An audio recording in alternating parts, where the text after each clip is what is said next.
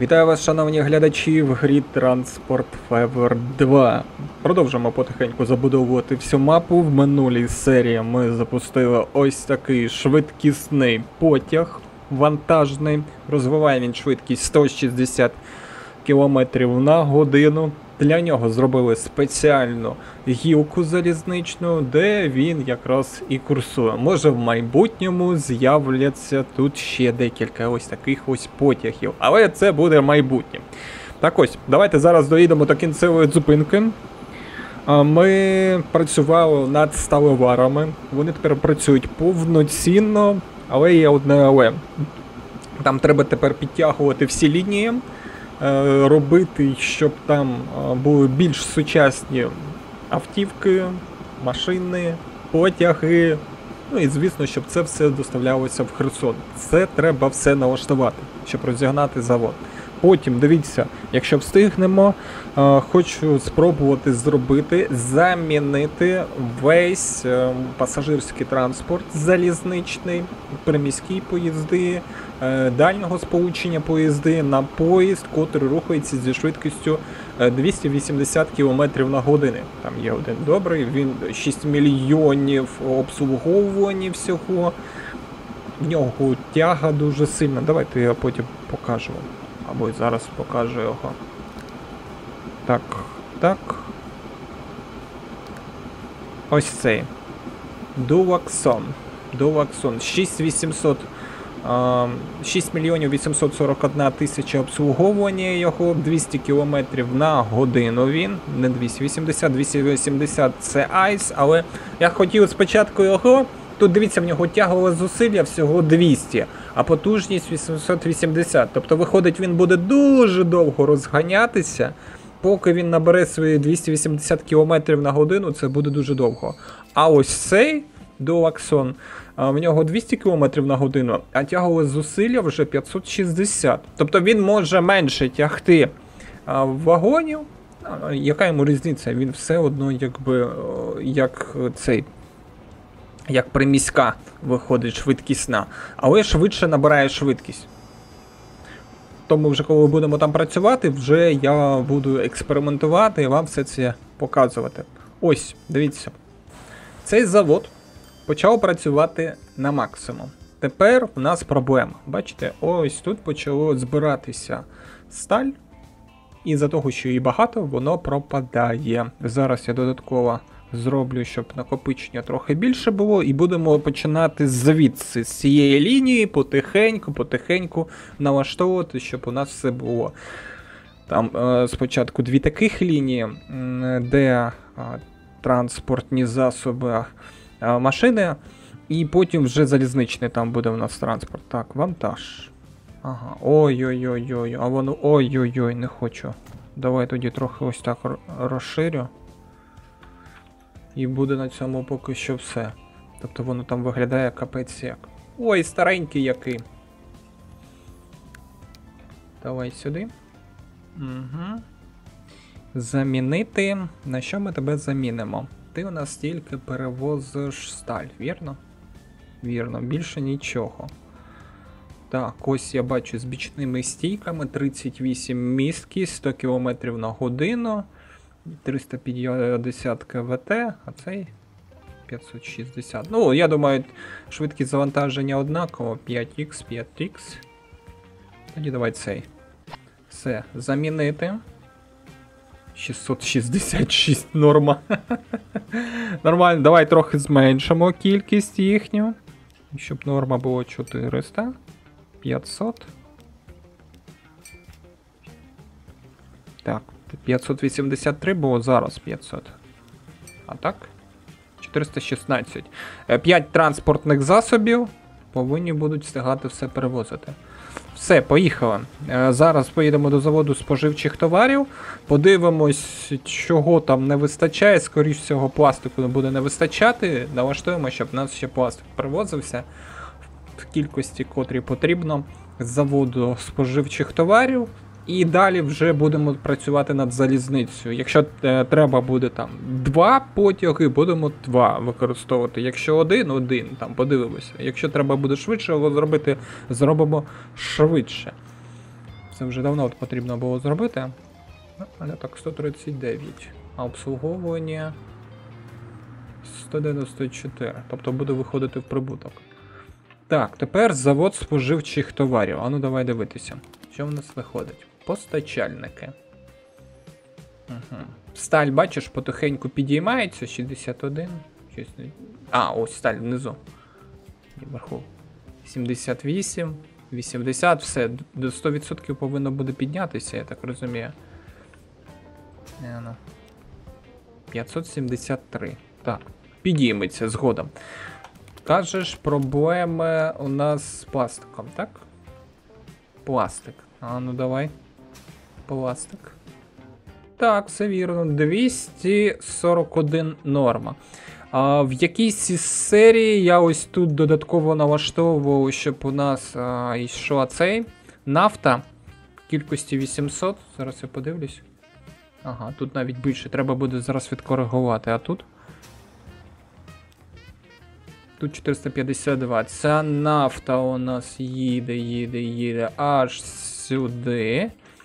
На нафтопереробний завод, де у нас вже перероблена нафта. Там сира виходить нафта, а тут вже нафта перероблена. Так, тут тоді давай зменшуємо до 800. Норма. 21 транспортний засіб. Угу. 1, 2, 3, 4, 5. Є. Що там у нас виходить? 1000. Ще 5 треба. Десь, напевно, 10 буде їх на цій лінії. Так. А, ні, 600 це замало. Треба 800 ще було. Можна скопіювати. Скасувати. 740. Скільки? 802. Все, ось так мене влаштовує. Ось так мене влаштовує. Поїхали до заводу пластику. Де у нас там він створюється? Так.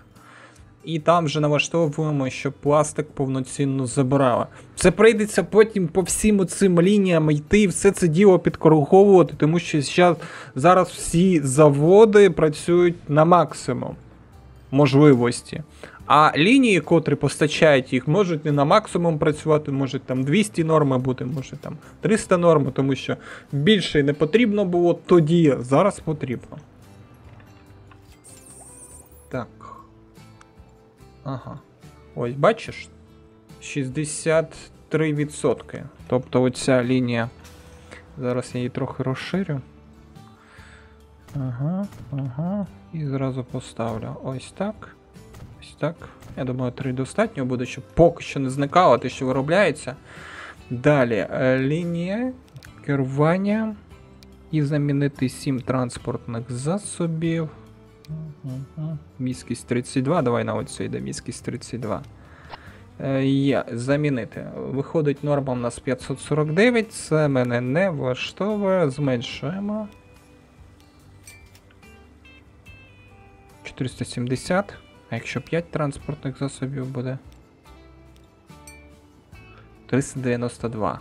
О, 427. Все, нехай так і залишається.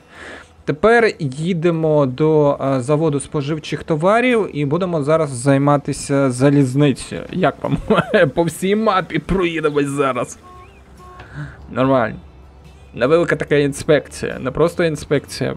Якраз подивимося, що в нас буде. Ну, якщо ми так будемо швиденько все підтягувати, треба буде зараз ще трамваї і подивитися сполучення, котре в нас там в Херсоні, може замінити на якесь новеньке.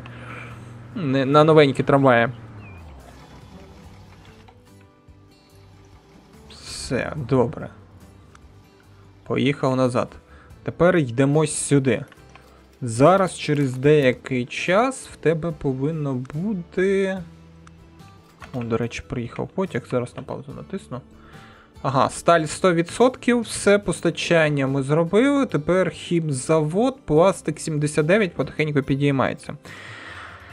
Так, у нас тут старенький, я бачу, потяг. Скільки замовляє місто Херсон?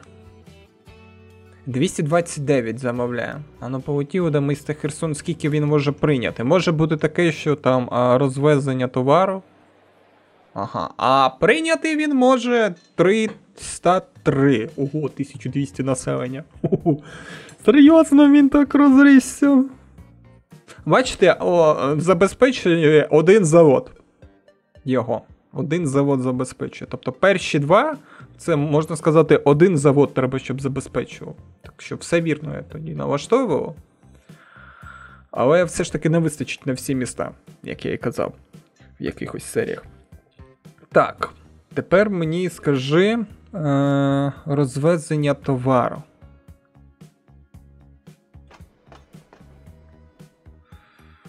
Залізниця не дістає ось тут.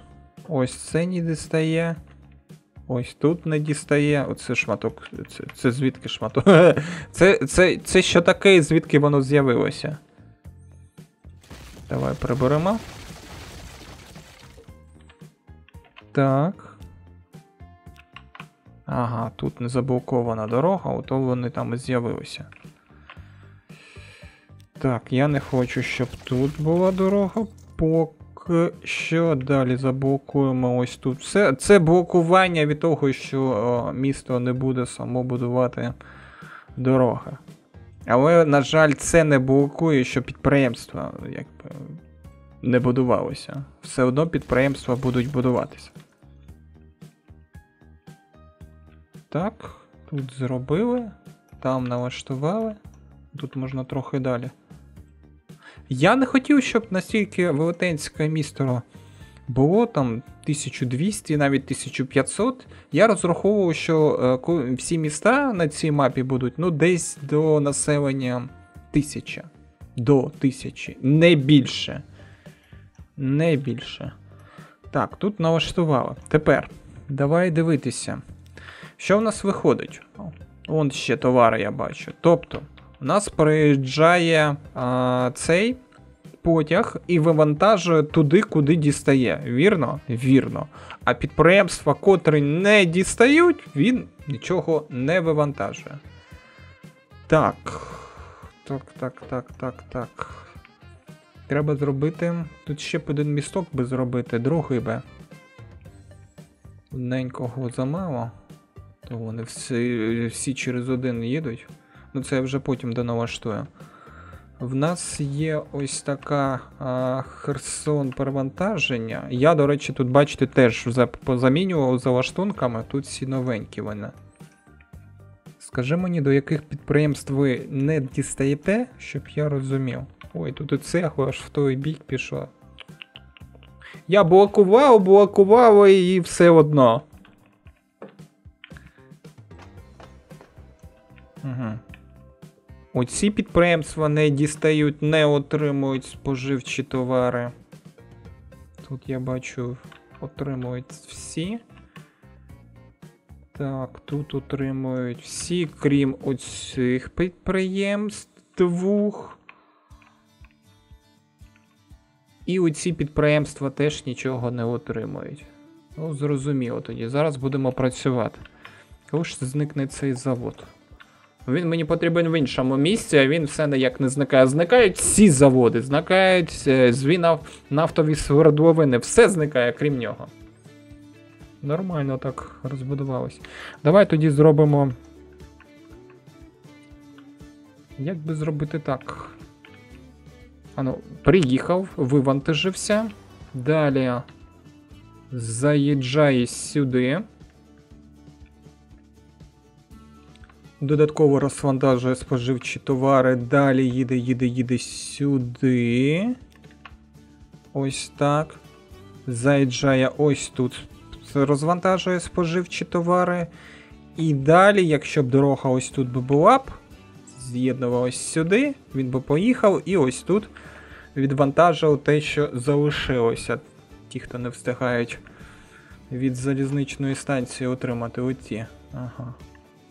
Тому треба десь ось тут зараз місток, напевно, зробити. Питання як?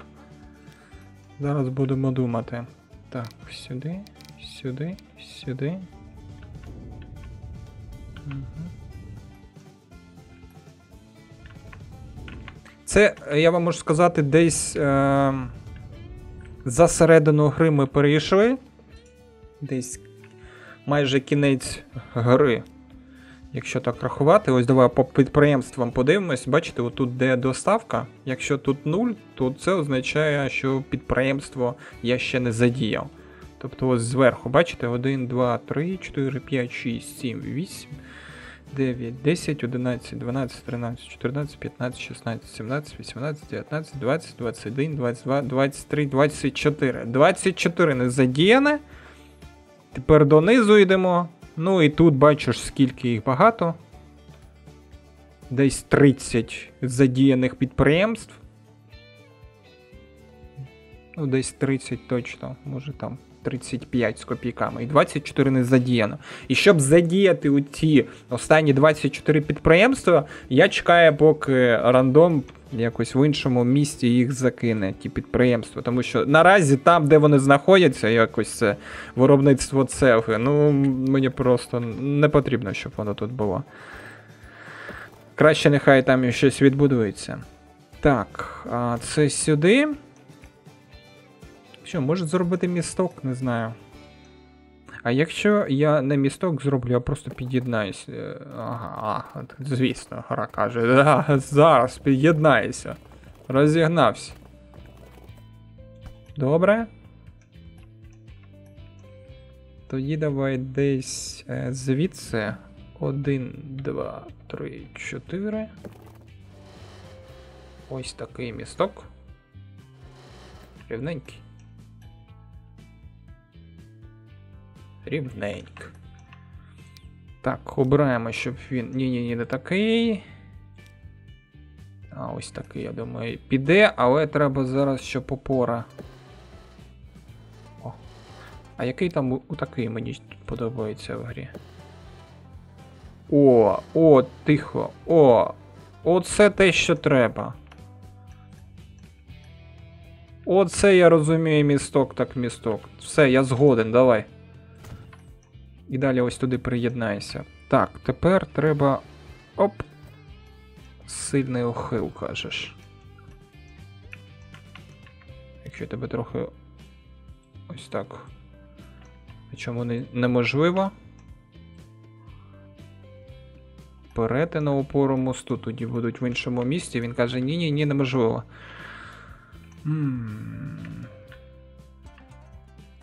Як би тебе з'єднати? А якщо я тебе трохи продовжу...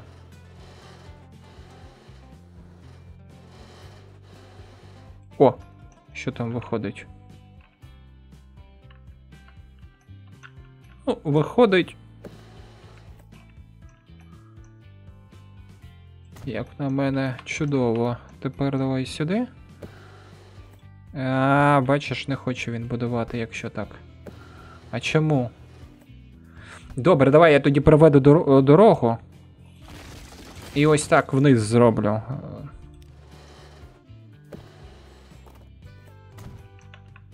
Так, ще раз.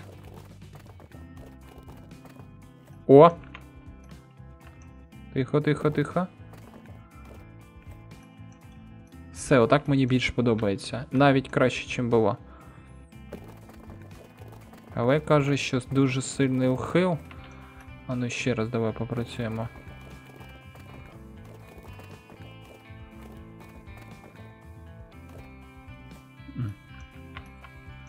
Дуже сильний ухил, каже.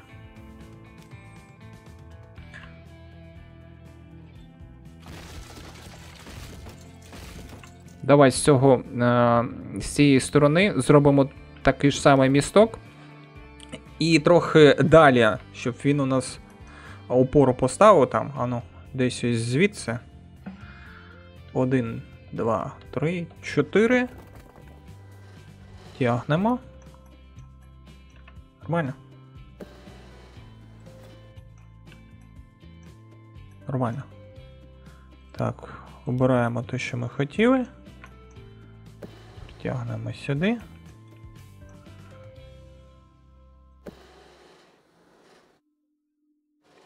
Ну, якщо ось так, я спробую.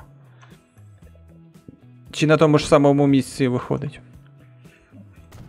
Давай спробуємо. Так, на тому ж самому місці виходить, нічого я кращого не зробив.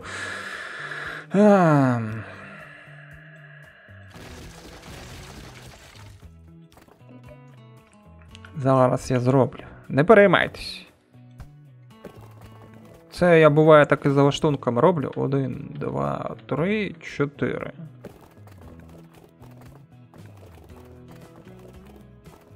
О, десь ось так.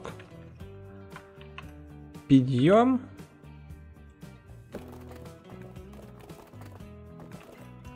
Ага. Нікого там не чіпляє.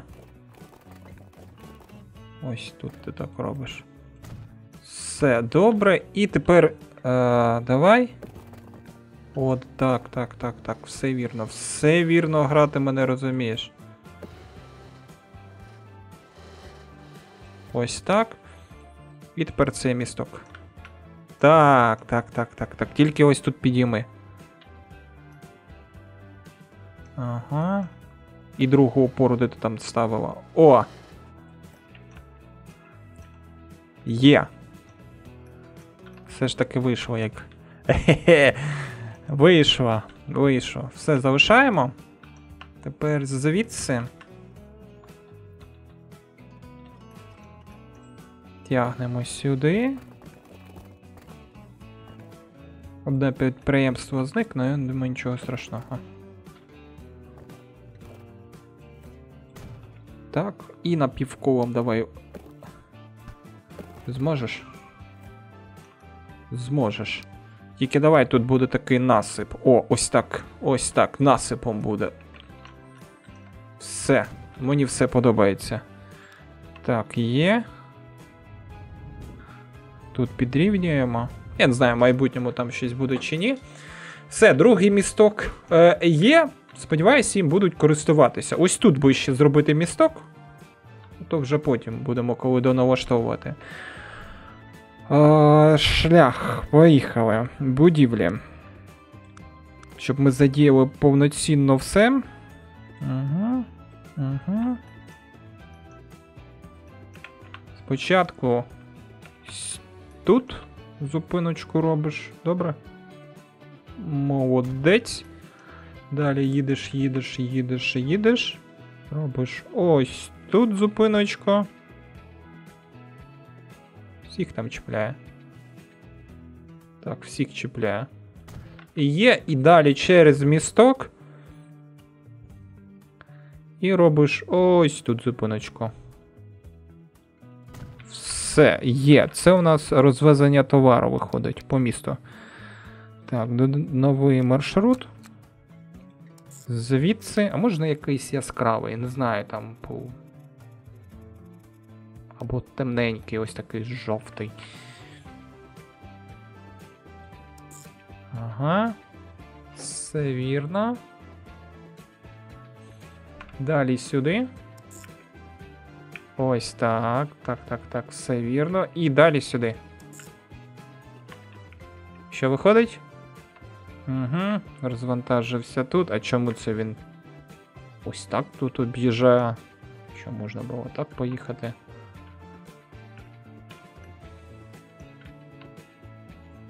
Цікавий хлопець. Добре. Все, додали. Херсон.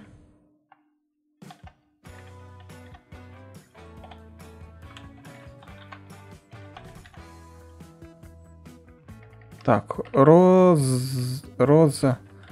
розвез крапка товар. Я думаю, добре буде. Є. Депо. Десь було в мене ось тут. Є. Транспортні засоби. 70 км на годину. Викиди 62, 66. Тобто оце вигідніше. Ось чому у цього, котрого менше викиди, не зробити швидкість завантаження більше? Я б його взяв би. Не зважаючи на те, що якби 70 км на годину. А так мені краще взяти 100 км на годину. Добре. В кількості, ну я думаю, 2 будуть встигати це робити. Зараз ми проїдемось.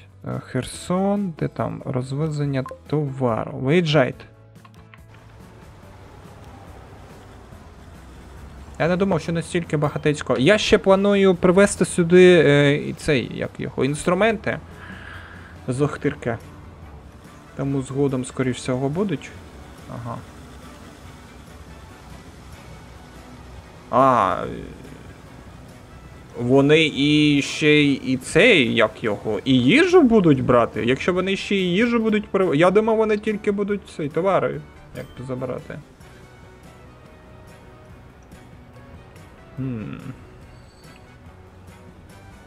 Тоді прийдеться додатково ще 2.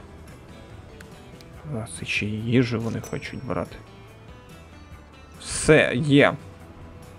Тепер треба подивитися, скільки... О, ось потяг приїжджає.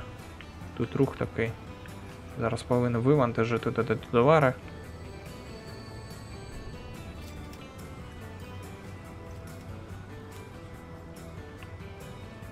Ну і... Ні? Не хочеш? Ще не бачу, щоб тут якісь товари з'явилися. По типу все вивантажилося, все. Так, а ну поїхали на завод.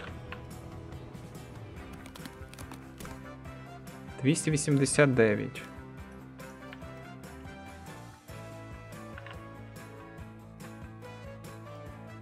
Щось не бачу, щоб збільшилось. Може декілька разів треба, щоб вони проїхали.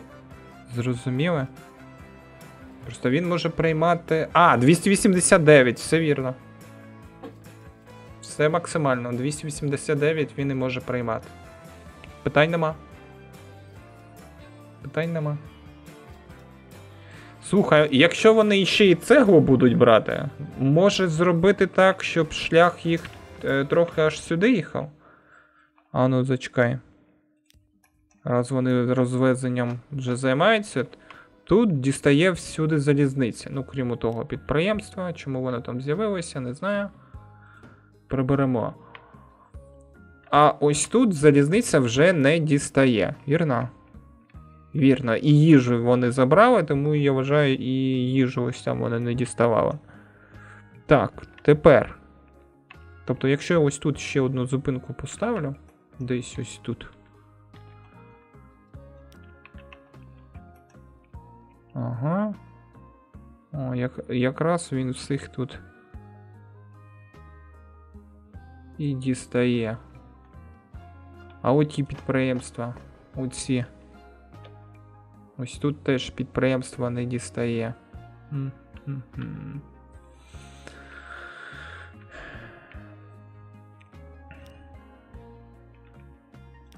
Давай я переберу.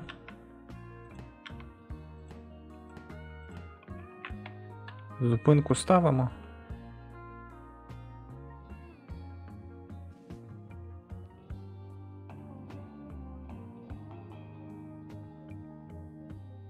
Все є, і давай трохи далі робимо. Ага, Херсон. Керування лінія. Далі ось сюди ти їдеш. Ну тут буде місток би зробити, щоб він не розвертався, і бачу, що він розвертається і їде так. У мене ніяких думок поки якби не йде, як можна тут зробити місток. Може тут якийсь від'їзд або ще щось. Як тільки думка прийде, я тоді його зроблю. Так, є. Зробили. Тобто у них тепер буде трохи навантаження і іншого. Тепер я хочу... Де він там знаходиться? Товари. Його замінити. Він перевезе тільки... Скільки там? 130? 130, кажеш, в тебе. Зараз ми тебе замінимо. Я подивлюсь, з якою швидкістю ти максимально тут можеш розвивати. Так, стій. Давайте швидкісну подивимося градацію. 250, 240, 260, 80, 300, 300, 300 кілометрів, 300, 300, 300. Тобто тут можна 200 кілометрів на годину ставити потяг, і він буде рухатись тут. Так, тоді йдемо сюди. 293 споживачі. Угу. Керування транспортними засобами. Замінити. Прибираємо. Електричні. І давай дивитися. 200 км на годину є такий. А, зачекай. Там же цей вагон, котрий більше 160 км не буде їхати. Тому немає сенсу. Там у нас виходить тільки пасажирський вагон, котрий може їхати зі швидкістю 200 км на годину, а вантажна максимальна швидкість у нього 160. Все більше я не вичавлю. Тому треба зразу дивитися на оці два нижніх. 160 км на годину.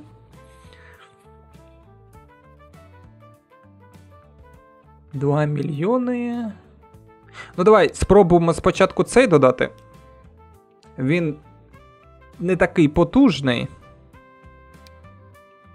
Потужніший, звісно, чим той, що був. Щось я не думаю, що він підійде. Давай, напевно, все ж таки оцей зразу поставимо. Хоча... Ні, давай. Є... Прибираємо всі вагони, котрі є. Угу. Далі вантаж. Ставимо ось такий критий вантажний вагон. Ну, з якою він швидкістю буде рухатись з інтервалом, я не знаю. Давай ставимо поки місткість 200 місткість. Якщо він дуже швидко буде туди-сюди рухатись, і там в нього інтервал, якщо буде хоча б 6 хвилин, то цього буде достатньо. Якщо буде там 7 хвилин, додатково додамо ще декілька вагонів. Все. Замінити. Зараз подивимось, підходить він сюди чи не підходить. Ух. А ще цікавіше, зможе він розігнати швидкість. Так, забрав 157 товарів. Поїхали. Товари Херсон. Так, 90. Не може більше. Ледве набирає 100 км на годину. 110 мощні.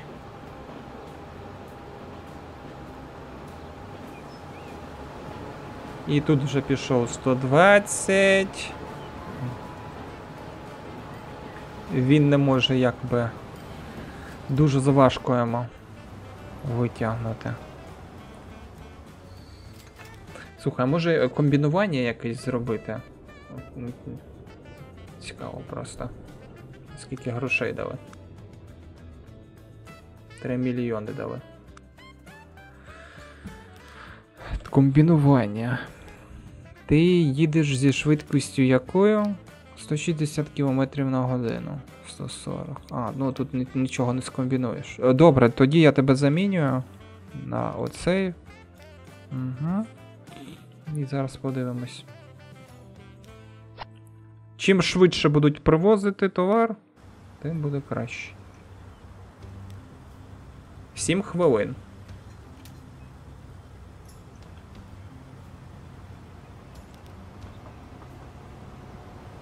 Ну, я думаю, він зможе і швидше їздити, чим 7 хвилин. Все, поїхали.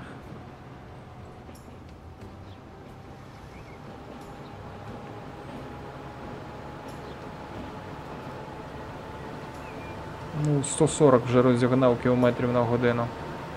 160, тобто максимально він зразу вичавив. Тепер подивимося, як він навантажений поїде. Тут ми вже зрозуміли, тут дуже швиденько ти 160 км на годину набрав і попер. Скільки там? Скільки товарів знаходиться? 139. Щось мені здається, треба зменшити кількість вагонів. Там я ще хотів подивитися оцього хлопця, коли він завантажуватися. А, він Де він там? Скільки в нього вагонів завантажено? Коротше, 2 таки не завантажені в нього. Я приберу 1. Все. 1 буде вагон так собі. Встигне він там його завантажити чи ні? Так, тепер в тебе. Давай дивитися.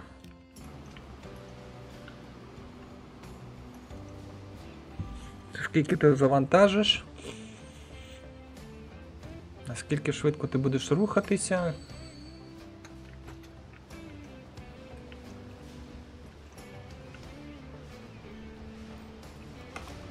Що виходить? 2 останні вагони не заповнені в нього. Навіть 3. Тут ось декілька ящиків. Добре.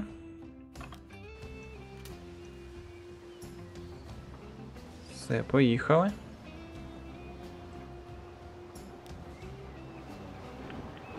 Наскільки ти швидко зможеш набрати 100 км на годину? Тут виходить, що якби підйом постійний йде. 100 км на годину вже набрав. Від станції тільки від'їхав. Це перший тунель. Зараз другий буде. 114, 115. До другого тунелю він набрав вже 120 км на годину. Це швидше, ніж було в усіх попередніх, котрих я ставив локомотиви. 130 км на годину розігнав в тунелі. 140. Набирає поступову швидкість. 150. Ну, швиденько, швиденько. Повинен інтервал тепер в нього бути набагато менше, ніж був до цього.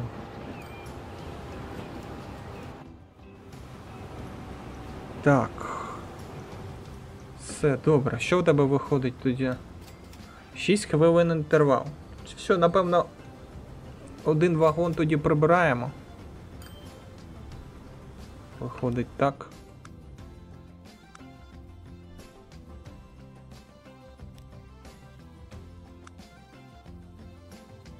Ну, прибуток 6 мільйонів, а він 7 мільйонів 899 обслуговування в нього. Один вагон, скільки в тебе в обслуговуванні?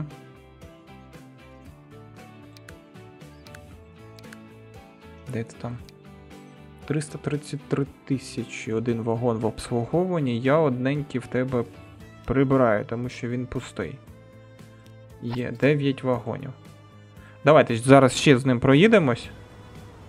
Перед тим, як уже на 100% бути впевненими.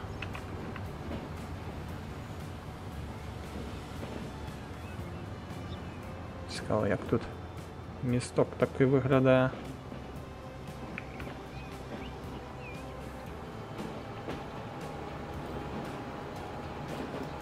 100 км на годину вже набрав. Ще до тунелю не доїхав. 130. 140 кілометрів.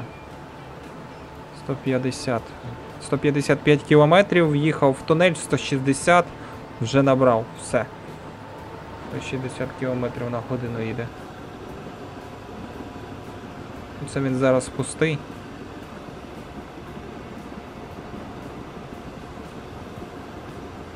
Рухається. Так, добре, треба підійматися то ще. Бог, значить, там може бути з грою. Ну що, прийняти я можу 180, скільки? Інтервал руху складає 6 хвилин. Тут 129. Ну, можна ще 2 вагони прибрати, я думаю. Давай.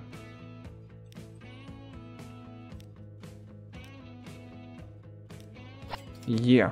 І того ми можемо зараз прийняти 140. Вірно?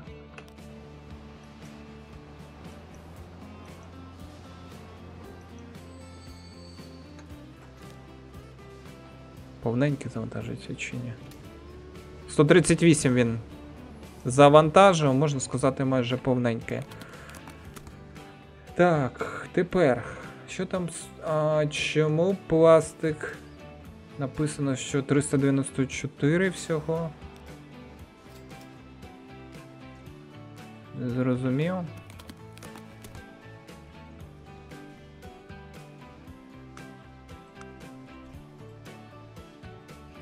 Доставка пластику написано 394. Чомусь. Хоча все працює максимально. 394. Дуже цікаво. Може згодом потім там 6 одиниць вирівняється. О, диви, як почав зразу розвиватися цей завод. Ага, тобто зараз він дасть сигнал, щоб більше ще йому привозили товару. Давай подивимося, як він модернізується. Роман, ну тут майже я все зробив, те, що хотів. А скільки? 300 в Херсон тепер. Бачиш? Тепер 300 в Херсон. Там, до речі, тепер і більше цих буде. Швиденько хотів сказати. Цегли повинно буде більше вироблятися.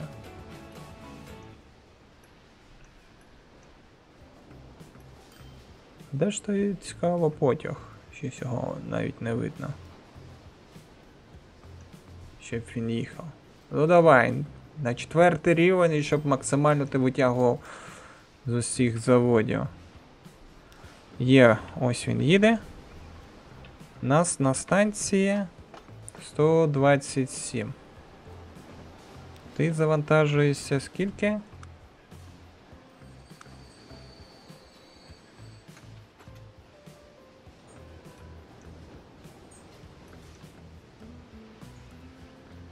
135, 134, ну майже повний кожен раз. Зараз повинен змінитися завод. Встигає він 2 рази з'їздити.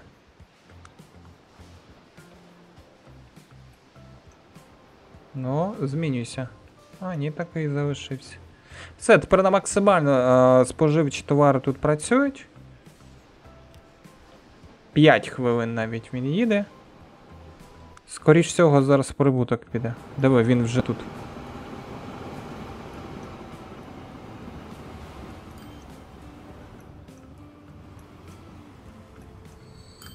Угу. Майже в прибуток. 5 мільйонів 446 тисяч. А в нього поточні витрати 6 мільйонів 800. Тобто, якщо місто хоча б на 2 вагони більше буде споживати, ну не 300, а там хоча б 320, або трохи більше, 330, то цей потяг буде в прибуток виходити. Так, тут налаштували. А що, Херсон почав збільшуватися чи що? Не зрозуміло. Хочу подивитися, що вони тут перевозять. Ось. Що ти будеш завантажувати? Чи хто, чи яка це лінія розвезення? Коротше, вони все беруть. І товари, і цеглу, і їжу, все підряд. Все підряд вони беруть. Може збільшити їх в кількості.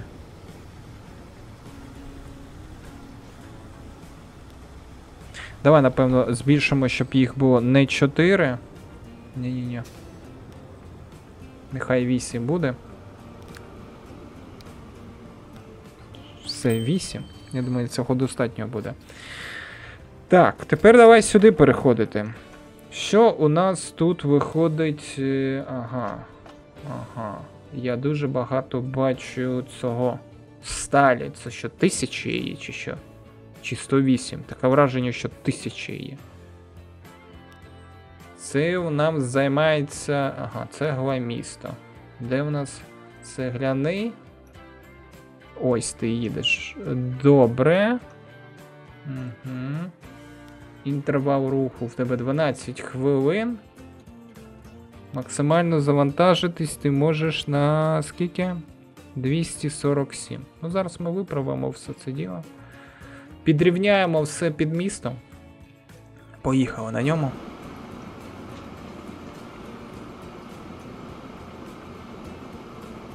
А, йому будуть заважати там 2 потяги, котрі зі швидкістю 90 км на годину. І треба зараз замінити повністю весь шлях. Давай, напевно, зі шляху почнемо. Контактна мережа. Угу. Ось тут.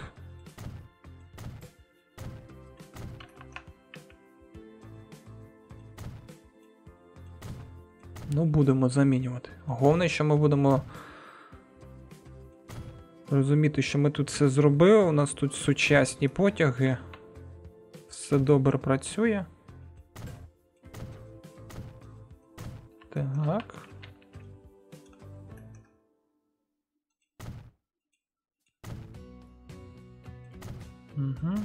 Угу. Тут теж все замінюємо на 300 км на годину. Нафтовий, зараз подивимося, що з ним можна буде зробити. Потягом, якщо встигнемо. Ми вже наразі виконали те, що я хотів. Підкоригували станцію товарів. Це вже інші вантажні потяги, я дивлюсь. А до цих, до пасажирських так і не дійшов. Ну потім. Наступні тоді серії. До пасажирських дійду. Якщо, звісно, десь не з'явиться краще цей місце для заводу, котре треба буде вже активувати. Так. Є. Все, покраще. Щось, мені здається, місток не зможе там. Скільки? Він 180 км на годину. А в нас максимально потяг вантажний їде 160. Тоді все добре. Все, зараз він розвантажиться сталью.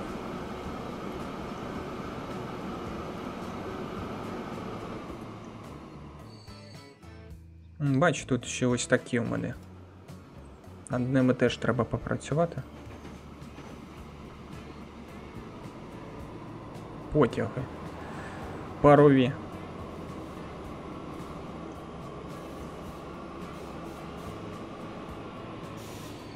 Так, молодець. На 3 мільйони розвантажився і стій. І тепер стій. Поїхали тебе замінювати. 359 метрів в тебе. Спочатку почнемо з локомотива. В нього прибуток дуже великий, якби. Скільки в нього там? 4 мільйони. В нього поточні витрати були, а прибуток в нього був 6 мільйонів. Тобто, якщо він зараз буде швидше перевозити, прибуток збільшиться. Тому мені потрібен потужний такий. Ось цей. Давай на цей тоді і робимо. Так.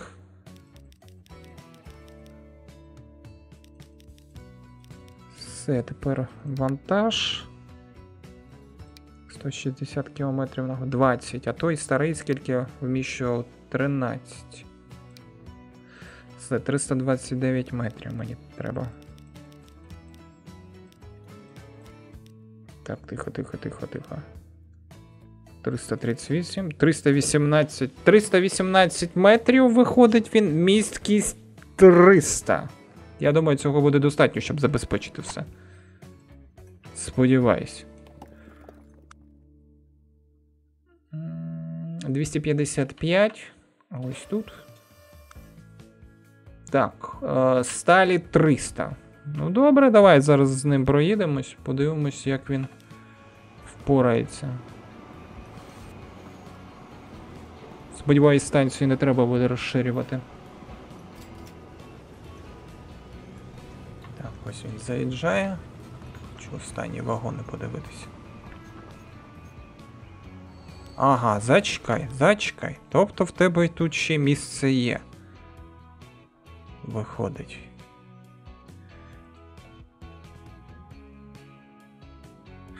Давай проїдемось по всім станціям, щоб я розумів, можна збільшувати кількість чи ні. Все, він забрав повністю всю цеглу. І тепер поїхав.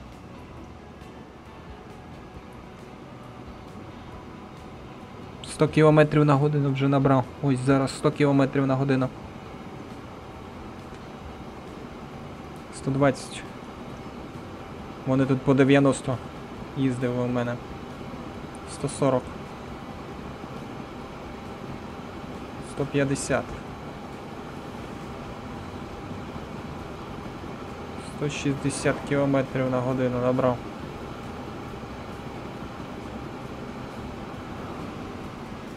Угу. Ну і тут, бачиш, призупиняє його.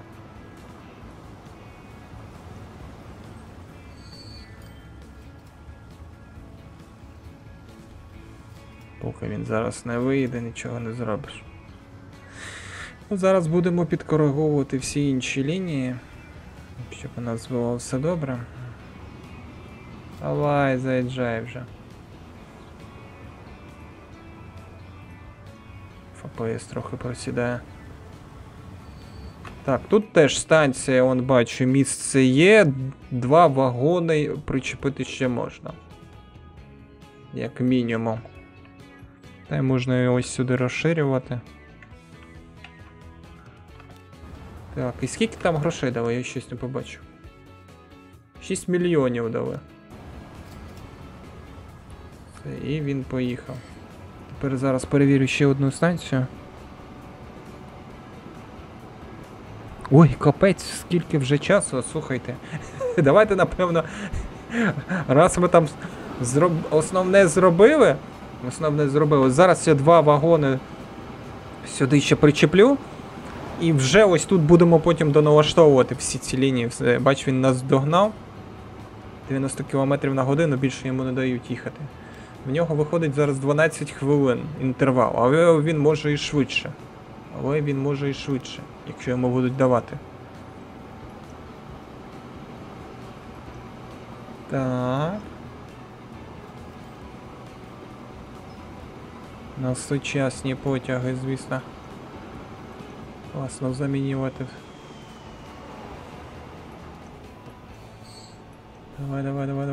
Давай. Ось ти заїхав. Угу. Тобто 2 вагони можна тут ставити. Ого! 11 мільйонів, бах! А скільки обслуговування? 9 мільйонів. Тобто прибуток підеш. Зараз я тобі дам ще 2 вагони. Додатково. Ось так. Що там виходить? Ну, можна ще один. Чи ні? А, ні, тут. Він якось вагон вліз. Це зараз тут подивлюсь. А чому він не все вивантажив? Залишив чомусь сталь. Напевно, за того, що 2 вагони додав. Все, поїхав. Добре. На цьому давайте завершувати. Наступні сфокусуємось ось тут. Біля Херсону. Позамінюємо всі транспортні засоби, котрі стосуються вантажів, котрі стосуються пасажирів. Зробимо їх швидше. Може там є в мене одна ідея. Думка на пасажирській лінії, яку я з самого початку казав. Хочу її ще випробувати і подивитися, як воно буде. Дякую тобі за перегляд. Ну і зустрінемося в наступній серії. До побачення.